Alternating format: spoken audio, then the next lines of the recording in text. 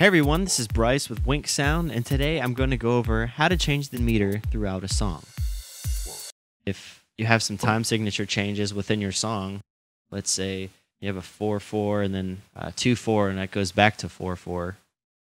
We'll start it here. You come over to meter, click plus.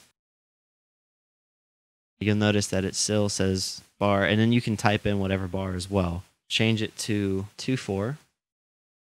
So then it only goes through the 2 there, and then you can also add another one and change it back to 4/4.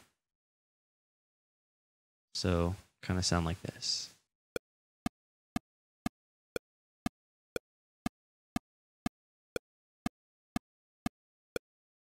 If you hold Option, it brings up that little minus, and you can just click it right out of there. If you have any questions, you can hit me up on Twitter at Bryce Zabric. Join the conversation by following WinkSound on Facebook, Twitter, and YouTube to keep up with everything you need to know about music and audio technology.